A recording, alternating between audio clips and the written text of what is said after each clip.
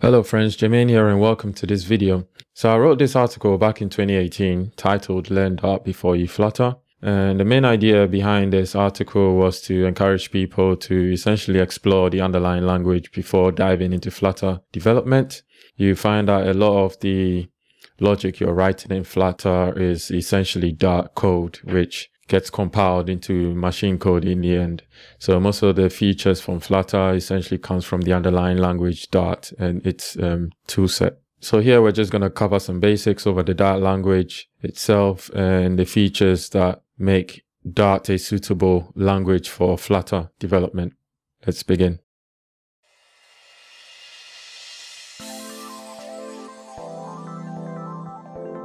Alright, so I've got a page open on dartpad. If you go to dartpad.dev, and we are going to start, and we're essentially going to start by declaring a class, and we'll call this class order. So Dart is an object-oriented language. You are able to declare classes and interfaces. Dart also is statically typed, so you're able to take advantage of features like type safety that comes with various languages. And in our class, we're going to define some instance variables. We'll start with an ID, and our order takes a reference, and our order also takes in a date. And as with classes in general, we can also define a constructor for our class.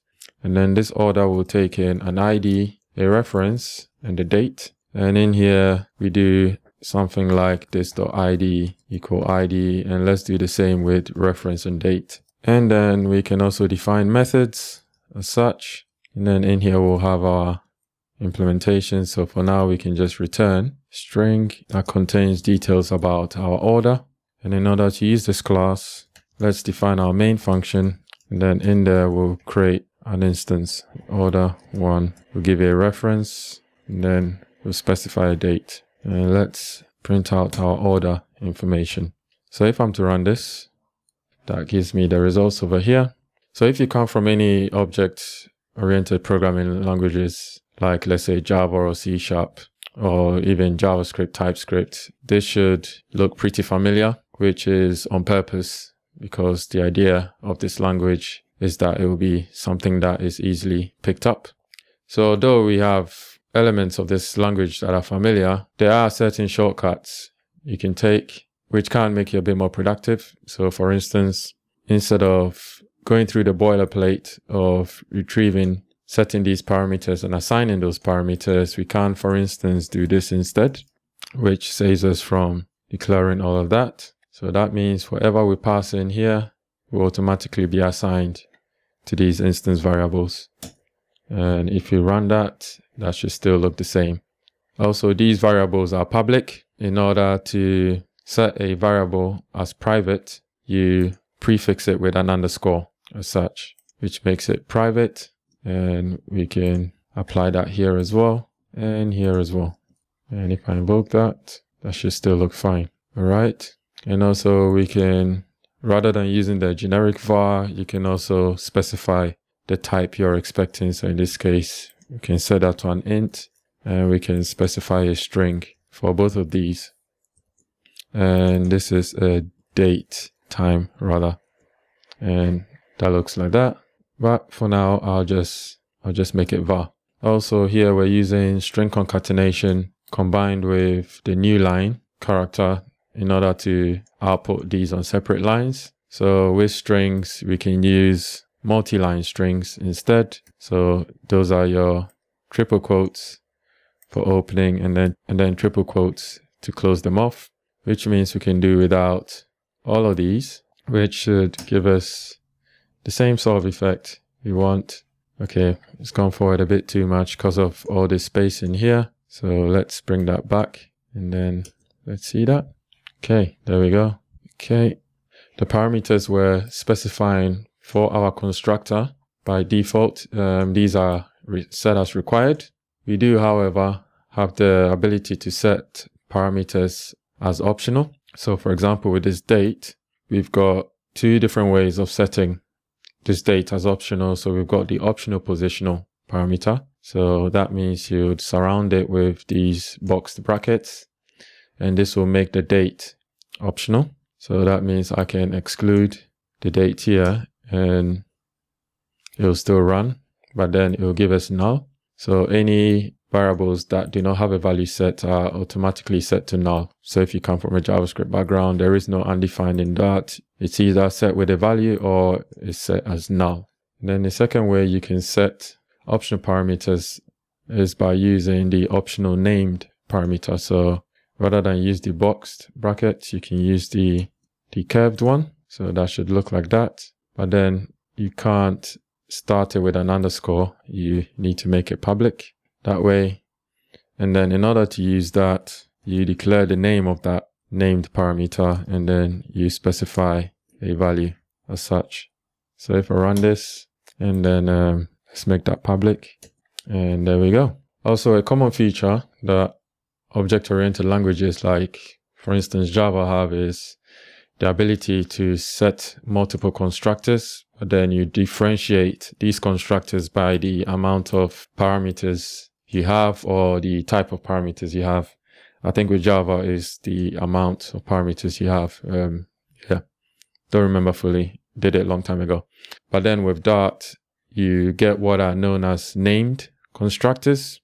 You start with the constructor name, and then you add a period, and then you give it a namespace. So for instance, you can say with discount, and you can give it any name you want, really.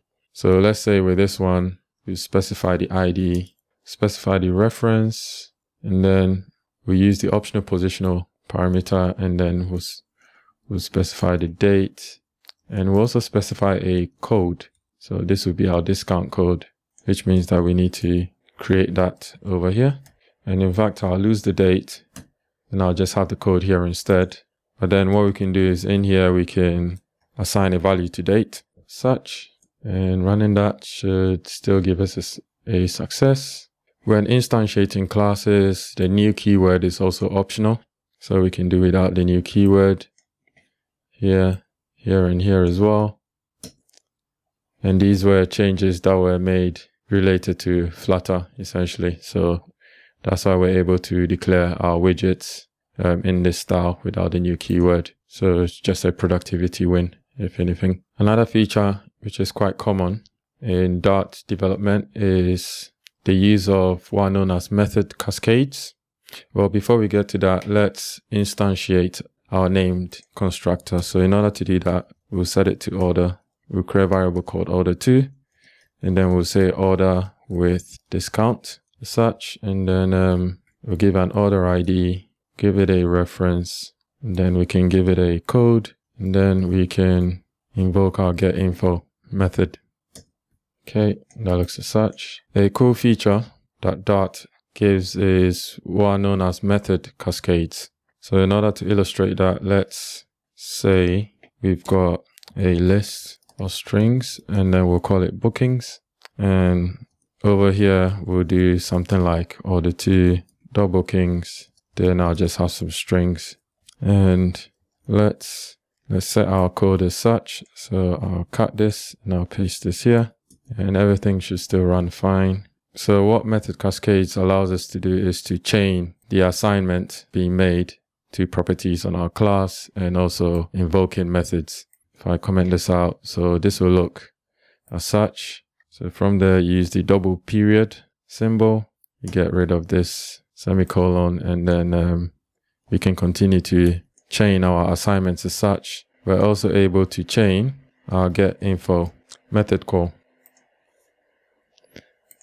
as such. So if we invoke this, yeah, of course, nothing happens. So let's print this out instead, and then that prints that out. And let's print out our code. So because code is optional, we can do a check for it. So let's say code is not equal to null. If not, then we'll specify our code, or else we'll just output nothing. And let's try that. Okay, so we've got code, and let's see what order one looks like. Yeah, that's about fine. Okay, of course, if we need to type these, this will be order, and this will also be order, and everything should work okay. If you wish to learn more, I've got a fuller course on this called Get Started with Dart. It's got more videos covering topics such as the inbuilt data type. It covers classes in depth. Also covers other features like interfaces and mixins. So I got it available. Link is in the description.